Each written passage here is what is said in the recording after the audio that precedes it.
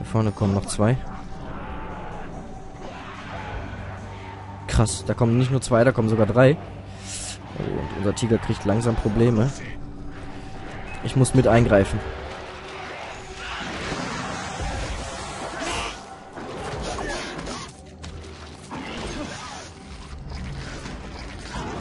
Hat er alle besiegt? Krass. Ich weiß gar nicht, was ich sagen soll hier in Shangri-La. Es ist alles so wunder... Ich bin einfach überwältigt, was sie hier geschaffen haben für einen Ort. Für eine mystische Welt. Und einer richtig tollen Geschichte noch dabei. Um Shangri-La zu erklären. Das Paradies. Das Paradies auf Erden. Oder das kyratische Paradies. Das Paradies der Götter vielleicht sogar. Und überall tote Tiere. Überall. Davon lebt noch eins. So sehen sie lebend aus, meine Freunde. So sehen sie lebend aus. Wow. Hallo, Tigerchen. Dreh dich mal zu mir, lieber Tiger. Vielleicht nehme ich dich ja auch als Thumbnail. Wer weiß das schon. Alter Schwede. Ich bin überfordert mit der Situation einfach.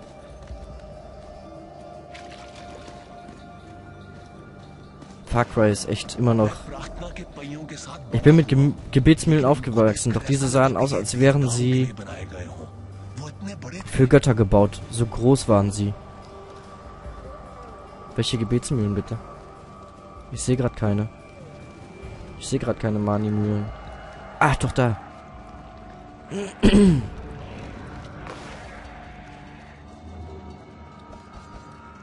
Mein lieber Tiger, wir müssen langsam vorgehen.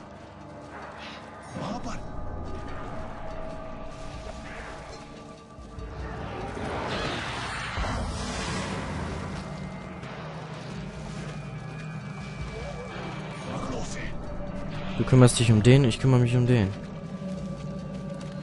Diese Dämonen sind auch... Die verschwinden auch so leicht. Oh mein Gott, wir müssen uns dafür rächen. Was die hier getan haben. Und diese Gebietsmühle ist ja auch außer Takt geraten, scheinbar.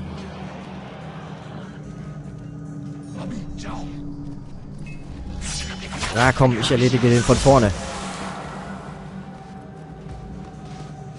Hier war doch auch gerade einer. Da. Stirb. Was für dämonische Masken. Doch, das sieht nach den Masken von Yalung aus.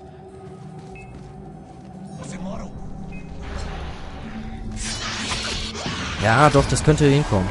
Dass das Yalung hier ist.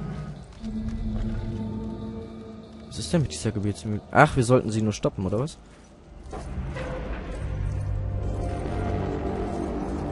Was passiert?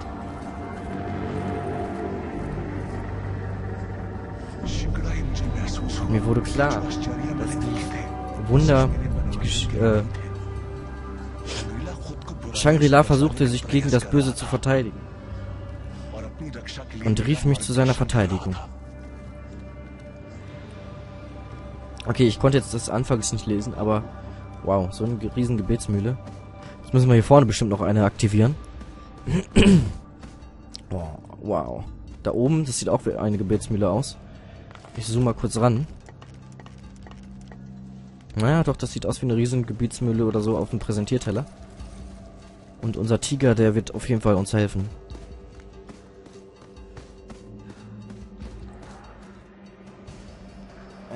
Einfach episch hier, muss ich schon sagen.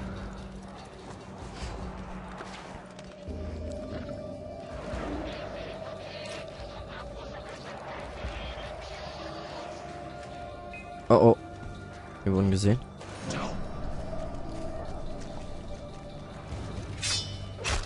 Den haben wir von hinten erledigt, mit diesem komischen dämonischen Stab. Und zack, verschwindet unser Tiger wieder in den Nebel. In den Nebel. Oder in den Unsichtbarkeitsmodus, wie auch immer.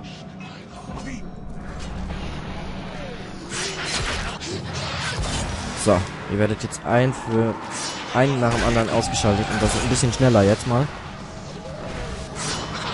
Dich habe ich trotzdem noch gesehen, mein Freund. Ich habe dir in die Augen geguckt jetzt gerade. Schön tief in die Augen gucken. Damit du stirbst. Und weißt, wer dich getötet hat.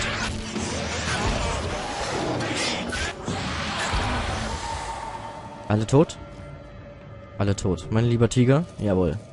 Wir drehen die nächste Gebetsmühle. Warum ist sie denn da unten so orange?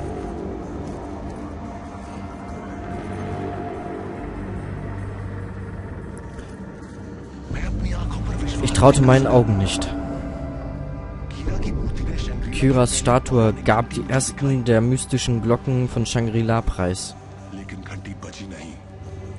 Doch sie läutete nicht. Erreiche die Glocke der Erleuchtung. Oh Mann. Und wenn wir immer hier reinkommen, wenn wir so einen Shangri-La-Teppich finden, dann finde ich das schon, jetzt schon, oh. Ich frage mich, wie Shangri-La sich noch toppen wird. Da ist niemand? Okay, ich dachte, da stand jemand. Oh, mein Tiger, was machst du? Die Statue bewegt sich wieder. Sie schaut uns an. Shangri-La, der Unhold.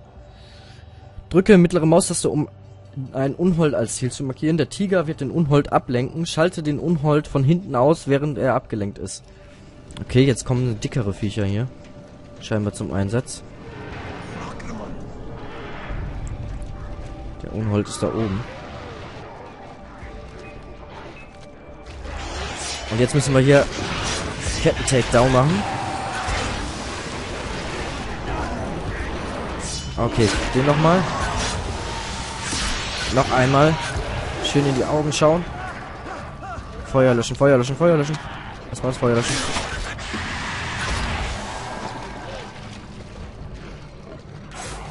Ist der Unhold jetzt tot?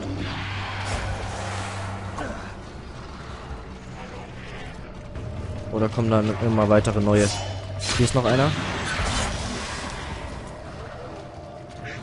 Wir sind vollständig geheilt.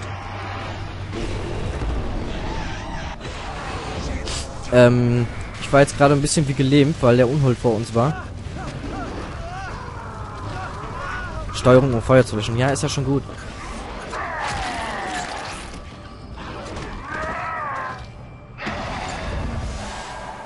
Danke, Tigerchen. Wollen wir dem Tiger einen Namen geben, wenn er keinen Namen hat? Ach komm, wir nennen ihn erstmal Shangri-La-Tiger und Tiger passt schon. Wohin rennst du, mein Tiger? Was willst du uns zeigen?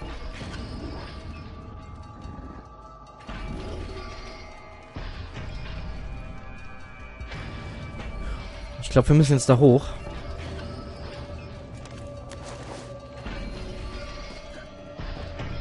Wow, ey. Atemberaubend. Als Kind erzählte mir mein Vater von den Glocken von Shangri-La. Ihr Läuten reinigte das Land vom Bösen.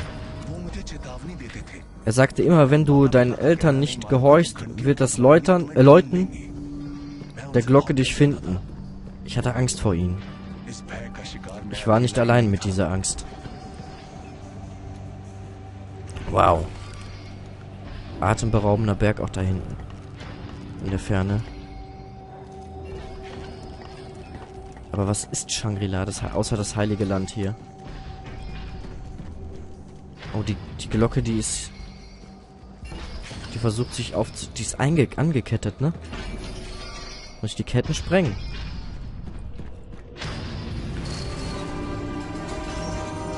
Ich muss die Ketten sprengen. Sie ist eingekettet von dämonischen Ketten. 2 Dämonen.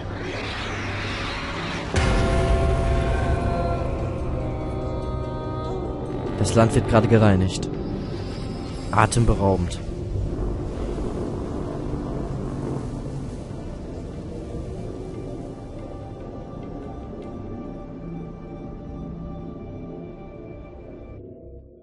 Wow. Und wir sind wieder zurück im Kyrat. Krass. Krass, was da abgeht. Was ist passiert? Zurück in der Welt der Lebenden. Wie kam ich hierher? Ich bin okay. Du kamst mit einem Tanker reinspaziert. Genau, dann hast du ihn in den Rahmen hier gehängt und auf dem Boden ein Schläfchen gemacht. Ja. Du warst nicht raus. Hast komisches Zeug gemurmelt. Was war los? Ich weiß nicht, aber es ist echt abgedreht. War das Ding schon hier, als ihr herkamt? Oh, das? Man sagte mir, es sei ein Gale-Familienerbstück. Schon seit vielen Generationen. Hab ich dir das noch nicht erzählt? Nein, hast du nicht. Du wolltest doch die Kurzfassung. Genau, und wir haben dich gebeten, uns ein paar Kräuter zu bringen, ja? Hast du welche gefunden? Ich hatte zu viel zu tun. Gut, Ja, ist okay. ja, keine Sorge, du... Nächstes Mal. Aber wenn du an dem Tanker vorbeikommst, denk bitte an uns. Okay, gut, wir gehen. Wir schicken jemanden her, der den Rest von unserem Krempel aufräumt, okay? Also gut. Tschüssi. Tschüssi.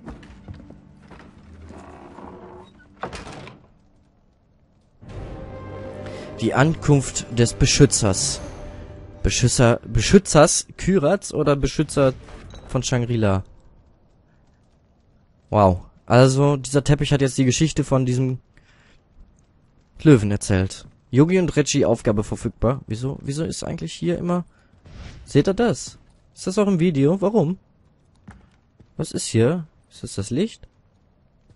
Irgendwie immer hier. Das war auch in der Zwischensequenz vorhin. Flimmert es so ein bisschen schwarz. Naja, auf jeden Fall. Drücken wir jetzt mal kurz auf M. 3 Punkte haben wir nur. 3 Fähigkeitspunkte. Schade, beim 4. können wir erst den Magazin Jongleur nehmen. Können wir hier auch die Waffen auffüllen? Ich weiß es nicht. Warte mal. E halten. Draußen bestimmt. Bei ihm hier? Bei dir? Ja, kaufen, verkaufen. Super. Oh. Oh. Oh. Wir können unseren Außenposten, unser Haus hier aufwerten. Innenraum-Upgrade, Außenfassade-Upgrade, Handelsposten. Handelsposten ist gut. Wie viel Kyrat-Dollar haben wir dann? Ah, guck mal, oben, erste Etage kriegen wir jetzt einen Handelsposten und ein Bett, oder was? Wie geil ist das denn? Wir können jetzt ich glaube, das erste Mal in Far Cry, ja, das ist das erste Mal in Far Cry, dass wir hier so eine Art Housing-System kriegen. Das ist doch mal geil. Also, liebe Freunde, muss ich schon sagen, ich gehe jetzt einmal kurz rein. Das ist doch mal richtig Hammer. Ich liebe ja solche Systeme, ne, wo man so seine Hütte hat, die man also nach und nach aufwerten kann. Vorher war es nur in Assassin's Creed möglich bei Ubisoft-Spielen, soweit ich weiß. Und jetzt ist es hier möglich. Und wir kaufen und wir verkaufen. Beim Verkaufen haben wir jetzt 155.000 und damit können wir jetzt schon wieder einiges kaufen für unsere Bude. Wir werden diese Bude jetzt erstmal aufwerten. So, pass auf, wir haben jetzt oben so ein Schlafzimmer und so gekriegt, ja? Was ist das? Achso, nee, das war nur so die Truhe, die so ein bisschen geflackert hat. Wir gehen da mal runter, wieder ganz vorsichtig. Geil, wir können unsere Bude aufwerten. Dann gehen wir noch mal raus zu dem Händler und gucken mal, was wir noch so aufwerten können. Schicke Sache, muss ich schon sagen. Echt geil. Innenbeleuchtung, Wasserhahn, Außenfassade-Upgrade, Innenraum-Upgrade, Schwarzbrennerei, Gyrokopter.